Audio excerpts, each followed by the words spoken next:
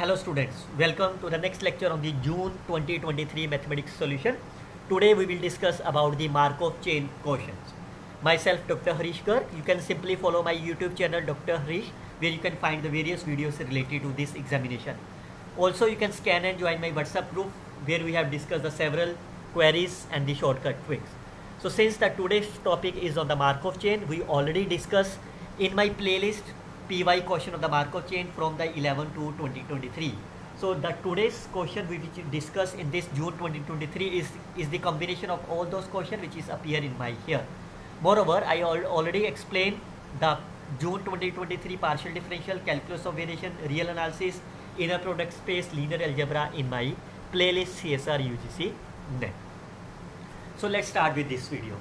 So remember, you have to read the statement very carefully. Let n is greater than 2 is my positive integer.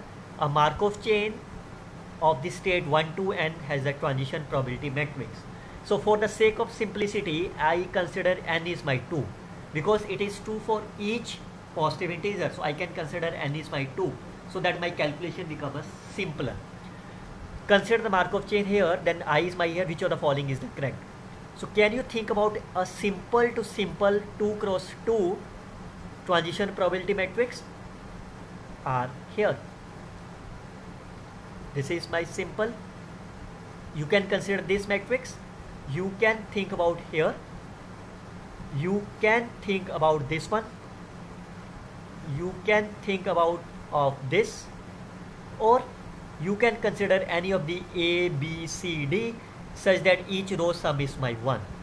Now your target is to find which of the following is necessary true. What is the meaning of the necessary true? It means it is always true. So we have to provide a one example to disprove that's a fine, but which is always true. Can you draw the transition diagram? So 1, 2, 1 to 1, 2 to 1. So you clearly say that there is no transient state. Is there any recurrent state? Both are my recurrent state. Look at this example. So from 1 to 2 you have, from 2 to 1 you have the recurrent state, but there is no transient state. But we have always true. So at least one transient state always true. This is a wrong option because we get a 2 counter example which shows that this is not always true. Look at this third example. 1 to 1 is a fine. 2 to 1 is there. What is the meaning of that? 1 is my recurrent state. 2 is my transient state, because you can go from the 2 but you can never come back to the 2. But is it always true? At least one. Look at the first 2 example which itself said there is no transient state. If you are able to provide one counter example which said there is no transient state, look at one more example here. So it will be 1 to 2 and 2 to 2. So clearly say that 2 is my recurrent state as well as absorbing. 1 is my transient state.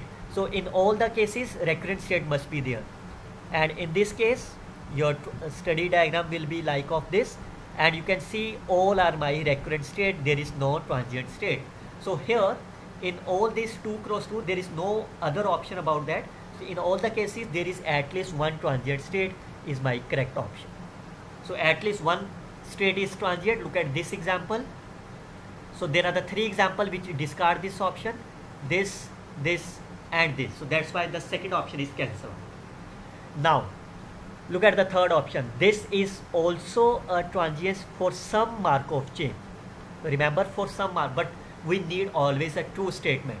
So if I start from the second example, minus 1 over 3, 1, 0, 1, 0 plus 4 over 3, what is the P is 0, 1, 1, 0.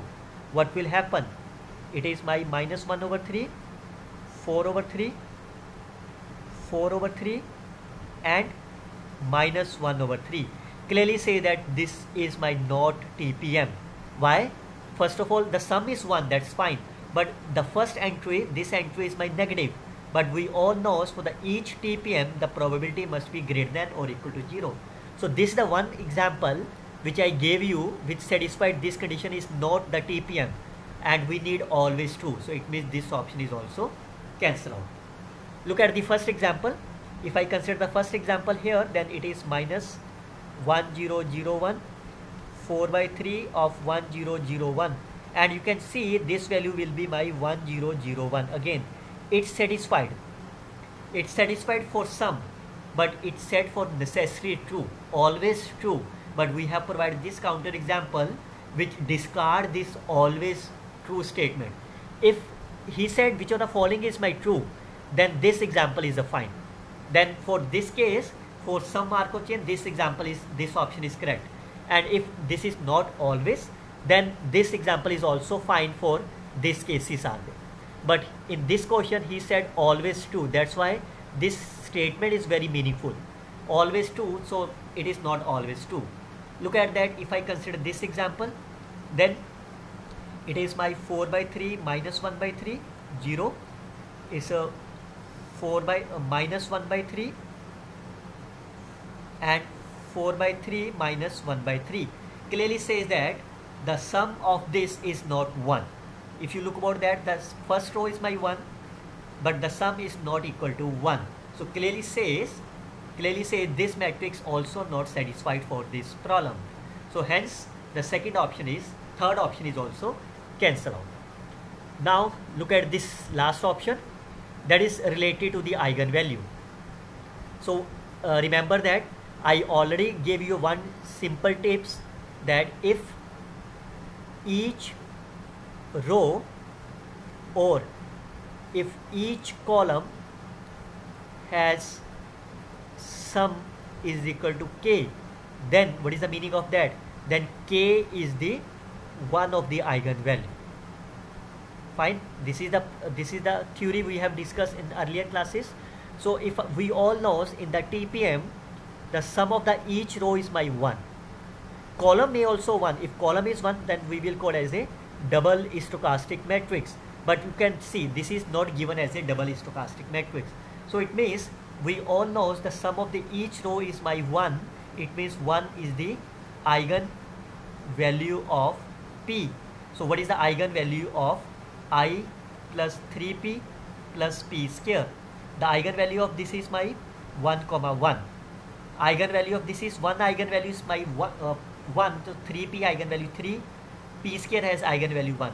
So 1 of the eigenvalue is my 5 of this matrix. So he also said that 5 is the eigenvalue of this. Is it always true? Yes, it is always true, because the sum of the each row for any matrix is my 1.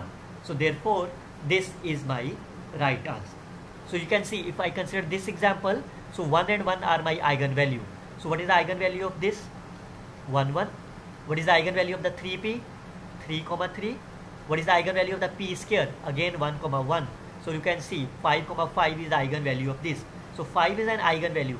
That is, so one of the eigenvalues, my 5, is also the correct option. So the right answer is my 1 and 4 is my correct options. Remember, the second and the third are confusing option, but which is discarded due to the term of necessary. Necessary means always true. So remember, this is the way you can solve this question in a very simple manner. For more detail, you can see this PY questions of the Markov chain. You may understand it more clearly, what is the difference between the various type of the questions. So I hope you can simply learn the tricks. In the next lecture, we will see the various probability questions related to this June 2023. Till then, you can simply like, share and comment on my video. Best of luck, students. Happy learning all.